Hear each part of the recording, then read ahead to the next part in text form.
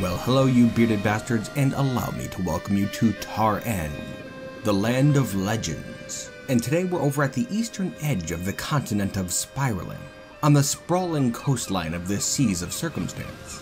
Now then, here we can see a small group of dwarves, 7 of them, who have come from a nearby dwarven civilization known as the Glad Lash. Now, these dwarves here call themselves Atast Thongitkar Migrur, the brave deep fisher of oceans. And their fortress will be called Orel Gulnas Kithil Migrurosar Nagitkar, or Water Island, the wet ocean kingdom of fishers. And what, may you ask, did these dwarves take as their symbol, the symbol of their mighty home? Well, you see, it's a great white shark, of course. And the great white shark is screaming. It is terrifying. Anywho, now these dwarves are a fairly crafty bunch, and they have for themselves an idea for a fortress. A fortress with a bit of a strange layout. And what they're looking to do is to make a fortress out here, in the water. Wouldn't that be wild? And very well protected too. Yes, if this ends up working out for these dwarves, then they stand to have one of the best protected fortresses around. But let's not get too ahead of ourselves. And actually, first things first, because I noticed those waves washing in over our wagon, I'm going to put a pile up here away from the water. And just like that, because we really don't want our food and drinks washing away out into the sea. That'd be a pretty crappy start. Now then, anyways, our plan is to make a fortress out here in the water. And you may say, well, Kruggsmash, dwarves can't swim. What you're saying is craziness. And yes, it might well be, but our plan is to wait until winter. And assuming we have a nice, cold, long winter, then the dwarves can come out here and actually walk across the ice and carve through it to build some supports underneath the water. And I will note too that this water really isn't that deep. In some areas it's only 1 Z level down. And I think it's in that area we'll be making our fortress. But first we're going to have to wait till winter to see if we can even do this. So we have a ways to go, which is good, because we have a lot to do. Now in our wagon here we have a bunch of wood and stone. Wood because I wasn't too sure if we'd have a lot of trees here, which we do, so that's a waste. And stone because there is an aquifer here. We are right next to the ocean, and so it's to be expected. But we're going to need to use a lot of stone. A lot of stone. And so what we're going to do is build a couple of masons' workshops. Just right over here, because we're going to want to start turning that stone into blocks, which will help stretch out our resources a bit. That's going to be necessary. I don't know how far down the aquifer is, and so we might very well be able to get down there and get some stone, but just in case, I'm going to set those dwarves to the task, and they're just going to keep turning rocks into blocks all year long. And let's see, what else do we have to do? Well, actually, taking a look at the map here, you can see that there are some giant crows in the area, which shouldn't give us too much trouble. But I will note that we are in a savage area, elven territory, and both this forest and the sea next to us are known to be savage regions, and so we can expect to see a whole bunch of giant creatures and maybe even animal people, which is a little bit spooky, but we'll cross bridges when we get to them. Also, another thing we're going to be doing is building a farm plot up here on the surface, in which we're going to be growing grapes and spinach, and then down underground we're also carving out some small quarters for our dwarves. Nothing too flashy, it's just going to be a temporary sort of thing. But we're going to need somewhere to shake this salt water out of our beards. Very important. And now that we have some projects queued up, I thought we would take a quick look at our expedition leader, named Cybrek. Cybrek Togalastesh, a woodcutter. Now, Cybrek here seems like an odd one. First off, she is very thin, has a jutting chin, has clean shaven hair, like all of these dwarves. Every single one of these dwarves has a clean shaven head, as well as aquamarine eyes, golden hair, when they do have hair, and they all have tan skin as well. But as for Cybrek's mindset in particular, well, she never deliberates before acting to the point of being considered thoughtless. Which isn't the best trait for a leader, I don't think. But it also says she has low self-esteem and is intellectually stubborn. Also, not the best traits. Although that being said, she's not envious of others, presents herself modestly, which I can respect. Oh, and she also easily develops positive sentiments, and is friendly. Well, that's good at least. But it also says she's quick to anger and doesn't handle stress well. Okay. Well, I'm not too sure what to make of you, sister, but I suppose we'll see how things play out very shortly. And actually, while we're on the subject of shortly, this is intended to be a short fort, as you saw in the intro. And so this project here should not extend farther than this one episode, okay? I've got a little bit of a problem where I get attached to the dwarves and make a big old thing out of these, but it's not going to happen this time, okay? Alright, anywho, let's move on. Now, we're gonna have to spend some time nicening this place up a little bit. It's all carved out, but we have to get some furniture in there, and I would also like to dig down to see if we can actually access stone. So let's get to it. We'll start by digging a little tunnel down this way here. Just like that. There we go. And we'll keep that going down a little bit. Well, no such luck. We hit damp soil down here, and we're still in a layer of sand, so we're not gonna have any access to new stone for a while. A damn shame, but it's fine. Back up here in the actual fortress, you can see things are coming right along. We have the dwarves making some nice wooden floors here, so I don't have to walk on the dirt. And also we do now have some doors in place, as well as some tables and chairs. And I did actually designate this meeting hall here as an inn as well. An inn that is open to visitors from outside. An inn known as the Yellow Candies.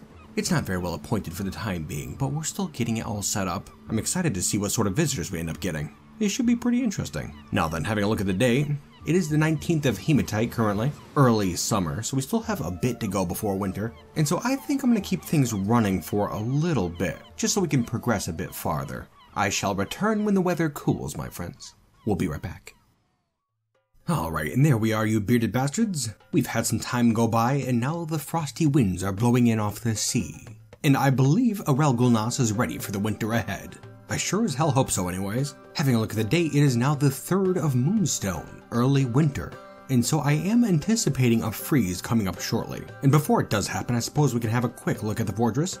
You can see it's pretty much good to go. It's a small and highly functional fortress with plenty of storage because, well, we've had a bunch of giant Kias in the area, but not at the time being, thankfully.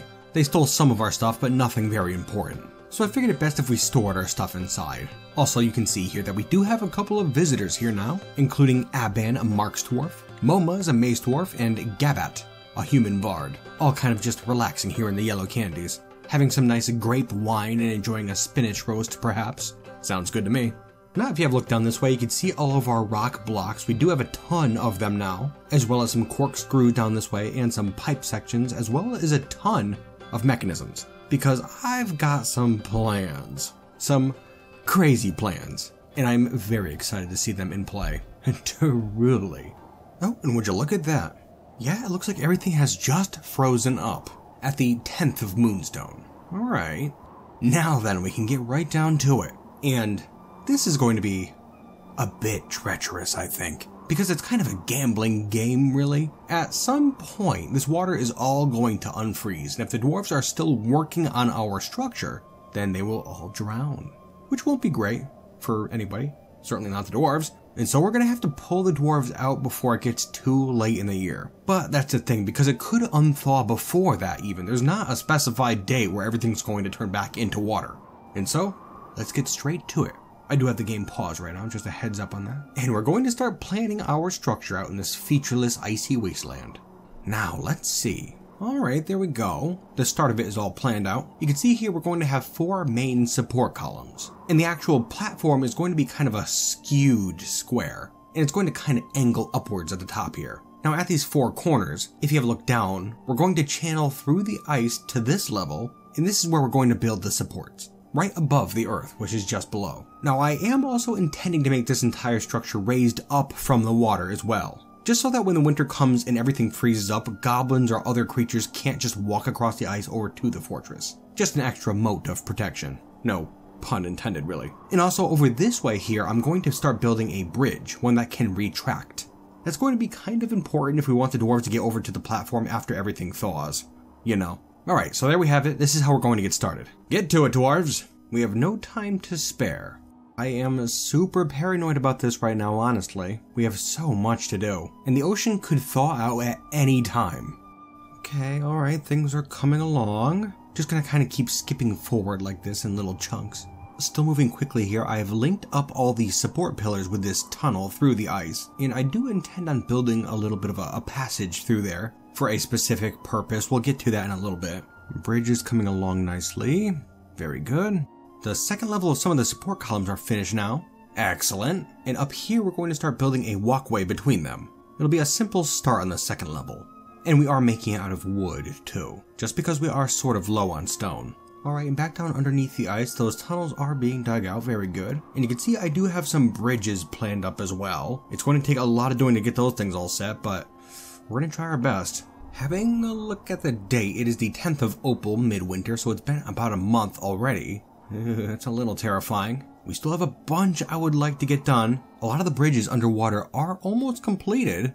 About a third of them anyways, at least a quarter. Excellent, very good. Keep it up, dwarves. And then up here on the top of the platform, I kind of have this little suspended room in which we're going to have levers that will be used to control the drawbridge and the bridges under the ice. Had to get those in place before we could link anything up. And we are going to get right to that. Although I'm starting to get a little bit spooked. As we can see here, it is now the 9th of Obsidian, late winter. So it's already been almost 2 months. I don't know. Playing a risky game here. We'll go a little bit longer. But I don't want to be foolish with this, certainly. Yeah, things are coming along, but yeah, I don't know. I think I'm going to pull them out of here. If it unthaws, then they'll all die, and that would be just terribly foolish. Alright, dwarves, let's get to it. Everyone out. Alright, and here they go back up to the surface. Fantastic. It is the 14th of Obsidian right now, and it looks like they're all returning to the fortress nice and safe and sound. Although I am noticing that we have 2 upset dwarves here, which is a little asinine. What the hell's wrong with you guys? This is a fine fortress, you damn ninnies. It looks like they're mostly upset about not being able to pray to certain gods recently, which is a load of malarkey, because we have a temple right here. Go on, get in there, you idiot. Yeah, and would you look at that? Everything just thought out. And it is the 20th of Obsidian, so we just barely made it out of there. Yikes. Okay, well, good.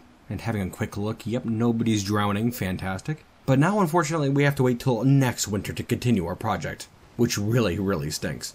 But, oh well. Actually, you know, I suppose we can come up here and continue work on the top of the platform. The dwarves can get over just fine now. Yeah, let's get to it. Why the hell not? Come on, dwarves. Do not tarry.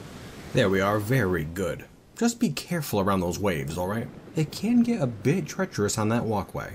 And you know, because we have so much to do and a long time to wait, I'm just going to advance time once more. Again, I would really like to cram all this stuff into a single episode. And so that's what we're going to do. I shall return when the hoarfrost coats the rocky shore. Just a moment. Okay.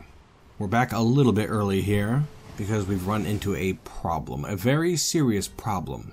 A problem named Desli Ukapabat, a werehorse. A large horse twisted into humanoid form. It is crazed for blood and flesh. Its eyes glow amber and its black hair is long and straight.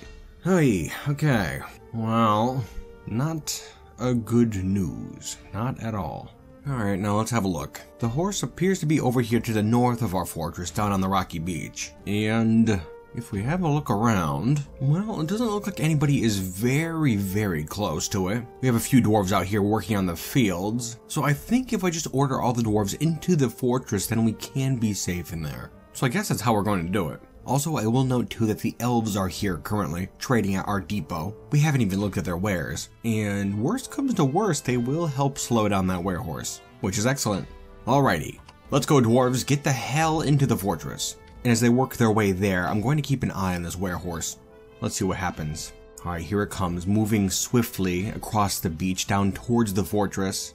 We do have a small pasture filled with animals too, and those are very likely to slow down this horse. Big time. Yeah, here it goes. Attacking a mule right now. Wonderful, much better than killing one of our dwarves. Or infecting an elf for that matter. Yeah, it's really letting this poor mule have it. And it killed it and is now moving on. Southward, towards the other animals. It's now ripping through a water buffalo, and it looks like the elves are trying to move away from the depot now with their animals. Couldn't have picked a worse time, really. When this water buffalo dies, it's gonna go straight for them. Yeah, and here it goes. Moving in and attacking an elf. An elf who's unconscious and dead. And now it's moving in at the other. Oof, yeah, a werehorse is a tough customer. Alright, it killed one of their yaks, and I believe the other elf died too. Now it appears just to be sitting here, looming over its quarry. Oh, but it has spotted one of our dwarves and is moving in towards the fortress now. I thought anyways. Oh, no. It's killing an alpaca. Alright, well that works for me. And now it's moving down the slope over here. Oh, and it's at the second entrance. Man, oh man, I forgot that was there. I guess I'll lock this door real quick. Oh, that could have been so bad. Following the horse once more, it appears to be ripping the door off the hinges. Come on, you damn thing. Turn back into your normal form and get the hell out of here, will ya? Okay, there we go. Thankfully, it has turned back into a human and is now running away. but I would absolutely love it if my dwarves can get out there and stop her from getting away. So I made a couple squads and I'm going to send them out. Although I doubt they'll be able to catch her. Oh, almost. Come on. Okay, she's panicking. She's over. Oh, she just fell in the water. This is very dangerous right here. Okay, dwarves, don't go after her anymore. She's down in the water. Let's we'll cool it. I'm gonna disband your squads and everyone get back to the fortress, please. And there you go. Very good. And as for our werehorse friend down in the water, fantastic. Taken by the sea. Serves you right, you bastard. You dib. Very good work there. There was only one attack in that whole combat, and it was this mechanic pushing the werehorse into the water. Good on you. I'll tell you what, you deserve a nickname. Udib? From this day forward, you shall be known as Horsebreaker. Quite apt. Now then, okay, dwarves, once more we shall relax and just try to get some stuff done before next winter. It's still the 4th of Slate mid-spring, so we have a ways to go. But I'm hoping we won't have any more interruptions. We will be right back. Okay, and we have returned once more, and as you can see, things are going just swimmingly. Right now it is the 3rd of Moonstone early winter, so things should be freezing up very shortly. And before it does, I suppose I'll go over a few things that happened over the course of the year, things that were not shown. At one point we had a giant cougar pop up in the area, and it savagely mauled one of our planters, but they survived, and they're still hanging in there, wherever the hell they are. Also, if you have a look at our tavern here, you'll notice that there are a ton of poets and bards all over the place currently. I think it's an entertainment group, and so I imagine the dwarves are quite enjoying their stories. Very interesting. Also, you can see this lasher over here, a human named Getak, a renowned adventurer actually, and she has with her an artifact silver whip that she had used to slay a hydra. Very cool, right? And it should be noted too that she is wearing a hydra nail bracelet on her wrist from that creature, which is pretty damn badass. Oh, also you can see here that we do have a black bear in the fortress too, a tame black bear that was left here by the elves after they were destroyed by that werehorse. It makes for a pretty good fortress pet. Its presence is greatly appreciated. And that pretty much does it for fortress news. Oh, and would you look at that? Looks like everything just froze up. Yes, it most certainly has, and I have made sure to pause the game as well. Okay, dwarves, we're ready for winter number 2. This time we have to be sure to finish our project. No dilly-dallying, dwarves. Let's get to it. Alright, now the first thing we're going to do is dig some channels down through the ice so we can access the bridges underneath. Very important. There we go. And I imagine now they'll be heading down to finish their work. And yes, it does look like they are. Fantastic. And be quick about it, dwarves. We still have a lot to do here. Alright, we're doing pretty well. I have a different construction going on over here for another project. I know this is all very confusing, but just bear with me. It'll be revealed in time, my friends. Looking at the date, and it is already the 9th of Opal, midwinter, and I feel like we're not getting a whole hell of a lot done. Unfortunately, I hadn't taken it into account, but water had frozen over all these bridges down here, and we have to re-dig them out if we want to do any work on them, and that's taking a lot longer than I thought it would. Of course. Alright, still going. We have our mechanic working away, or rather, eating now.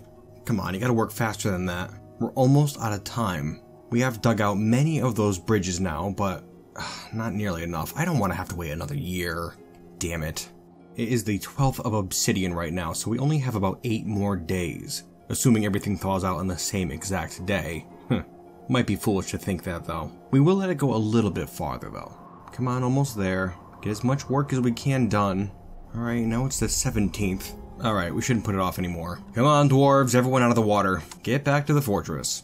Just disappointing, really. I really thought we had it this year.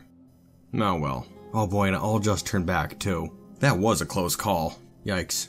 And yes, everyone looks to be safe and sound once more, for the most part. Actually, the dwarves over here seem to be in pretty foul moods now, for a variety of reasons. First off, seeing those elf corpses outside did not do them any good. Plus, we also had a strange mood dwarf at one point just recently, and they went berserk and killed a human and then were killed themselves, which only worsened their moods. Well, I really hope we can make it till next year, but I suppose we'll see soon enough. Now, before we skip ahead any farther, I would like to go over my plan here. I've left you guys in the dark long enough. Well, you see, this is our fortress here, kind of a rough L-shaped design. And down below, at the base of these support columns, are those bridges. Now my plan is to link up those bridges to a lever up in this room here, and then when this lever is pulled, the area within these bridges is going to be locked up away from everything outside. And so hopefully if anything swims into this middle region here, like some fish or other creatures, then we can just trap them in there. And once that happens, we can use these screw pumps here to pump the water out from in between those bridges and back out into the ocean. And then the dwarves can come down and harvest the fish that are down on the sea floor. Now, I've never done anything like this before, and I don't know how it's going to work, but I don't know, I've got a good feeling about it. Anyways, we're pushing up on the end of the episode here, so I am going to just skip ahead to the next winter, and we'll also try to finish up the top of this platform. That would be excellent. My friends, I shall return once more when Giggins' hammer strikes the anvil of autumn. See you in just a moment. Alright, and we are back once more, and winter has just arrived. Currently it is the 2nd of Moonstone in our 3rd year, which is kind of crazy when you think about it. And this past year has been punishingly painful for the dwarves. Big time. We had another werehorse attack, and this time it seemed to be a different strain of the curse. It was a brown werehorse with green eyes, and this attack was much, much worse. We unfortunately lost about, 6 dwarves, I think. And so down underneath here you can see we have a new tomb built, and in it we have a bunch of coffins and slabs, just to memorialize those poor lost dwarves. Quite a damn shame. And also if you look over here you can see our new bedrooms as well. We have a whole bunch of them. Oh, and up over this way we can see a were-tortoise. One of our dwarves was bit by one this past year, and was in turn cursed, and so now they're locked up in this room here with another dwarf, who was accidentally locked in there with them, and who was just killed. But another bit of good news is that you can see all this stone here that we managed to find. Yeah, it turns out there's actually a ton of stone here at the coastline, which is just dandy. Yeah, this past year's been quite a roller coaster. Oh, would you have a look at that? Looks like everything just froze up. Okay, we're gonna do it this time. No doubt about it. We have to. Okay, dwarves, let's get to it. Alright, now first things first, we're gonna have to get a dwarf out there to carve out those bridges once more. Such a pain. And unfortunately, we still only have 1 mining pick. Rather, I guess we started with 2, but one of them was stolen by a giant Kia along the way. Damn things. Shouldn't be a problem though, I don't think. I'm telling you, we're gonna do it this year. Alright, here's our mechanic hooking up those bridges. It's Horsebreaker, go figure. Good job, my bastard. Keep it up. Just need somebody to get up here and mine out these bridges. Come on, dwarves. Hurry it up, hurry it up. Already the 27th of Moonstone. Time passes so fast, it's crazy. Alright, we are getting there. I think we only have 2 more bridges left to be linked up. That's pretty darn good. And as such, I would like to build another little something down here as well. We're going to need a way for the dwarves to get down to the seafloor when it's all drained out in here. And so we're going to build something right here. Just gotta channel away this ice first. I'm very excited to see how this works. Actually, this past year we saw a basking shark out in the water. A huge sea beast. Man, oh man, if we managed to hunt one of those things down, we could feed our dwarves for a year. So exciting. Alright, and I'm having a look at our bridges here, and it appears they're all linked up now. Fantastic. So exciting. And you can see I'm getting a bit overexcited this way here, because now I've got all sorts of other crazy plans going on. Not sure if we'll have enough time to complete them, but I suppose we'll see soon enough. Looking over this way, you can see the stairway down to the seafloor is completed. Very good. We also have a lever there. That will be used to control this bridge here at the bottom, just to prevent water from coming in on the stairway. Can never be too safe. Alright, looking back down here, and we are completed. Very good. I figured I'd put some wooden supports down here. Completely unnecessary, mechanically speaking, but I like them. Alright, I'm happy to say I believe we're all set here, which is just absolutely thrilling. And it is currently the 11th of Obsidian, and so we managed to do it really just in time. Excellent. Very good job, dwarves. Now then, let's watch. It's always so entertaining to watch the spring thaw. Wonderful. Just gotta love it. Alrighty, dwarves, what do you say? How about we test out these bridges? That would be excellent, don't you think? Let's give it a try. If someone could be kind enough to pull this lever, please. Thank you very much. Alright, here comes a dwarf. Pulling the lever, and the bridges are up. Beautiful. Except I don't know why they're red. Why would that be?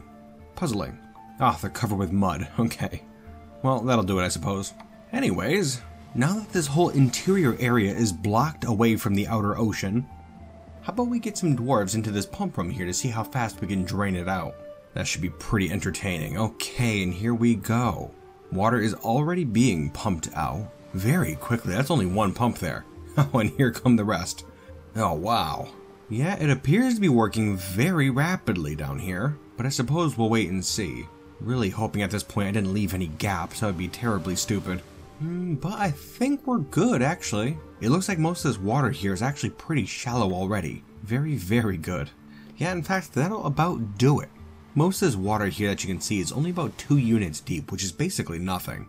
And it should start evaporating very quickly. In fact, how about we get this lever pulled and take a little walkabout down on the sea floor? There we go. Bridge is open. Oh, and there's a dwarf. Just nonchalantly strolling around down there. Fantastic. Wow, that really worked very well, actually. Extremely exciting. Think of the possibilities. Here, we'll get this little walkway closed up again, and we'll pull this lever here, too, just to get those bridge reopened. I'm excited to see that water rush back in. Should be pretty cool. Okay, there we go. So cool. Oh, yeah, that really is something. Such possibilities. Yeah, I've never done anything like that before. And now that we can see it's working as I had intended, we'll just have to keep our eyes open to see if we can find any giant sea life. And then, of course, I suppose we'll have to hope it swims into this area here, which is a bit of a limiting factor. Kinda stinks, but oh well. Well, you know, I guess that about does it for the fortress. We have proven that we can make a fortress out here on the water. That's something I've not done before. And secondarily, we have also figured out a way to trap ocean life down here underneath the fortress. And so, I guess the only thing left to do is just to wrap this place up. Although, I'm gonna be frank with you. My bastards, I am left wanting. I mean, you gotta admit, it would be pretty difficult to leave the fortress right now. We haven't even seen it in action yet, and I would dearly love to catch something down underneath. On top of that, I mean, we did make a fortress platform out here in the water, but there's no actual fortress here yet. And don't you think we should really accomplish something in that direction? I certainly do. Yeah, you know, I think we're looking at one more episode of herald gulls Kithil Migrer Rosar Nagit Kar. Cause, I mean, I think we just have to. You know, I am seeing these fish down here. Herring. And it is tempting to close up the bridges and see if we can trap them, but they are considered vermin in the game, and they act a little bit different than normal animals. And so I don't think we can actually trap them in here. But that is another thing I would dearly love to try, because I believe we can use fisher dwarves to actually just catch them in animal traps. And then after we do that, I think we might be able to do something with them. Either butcher them up or possibly put them in an aquarium, which could be very interesting. In any event, I'm looking to toy around with that a bit farther, and also as some further tantalization. If you have a look up here on our platform, you could see a future farm plot up on this suspended terrace. It's filled with water currently, fed by these dwarves using buckets up top, and now that it's nice and muddy, we can actually grow crops here, and will no longer need access to the land. Very cool, right? In short order, we should have a fully contained fortress out here on the ocean, and I do greatly anticipate seeing it in its completed form next episode. The final episode of herald gulls Kithil Migrer Rosar Nagit Kar, Water Island, the wet ocean kingdom of fishers. And no, I do not intend on letting this go any farther than the next episode. That's gonna be it. Gonna cut it off. Okay? Thank you so much for watching, and until next time, my bearded bastards.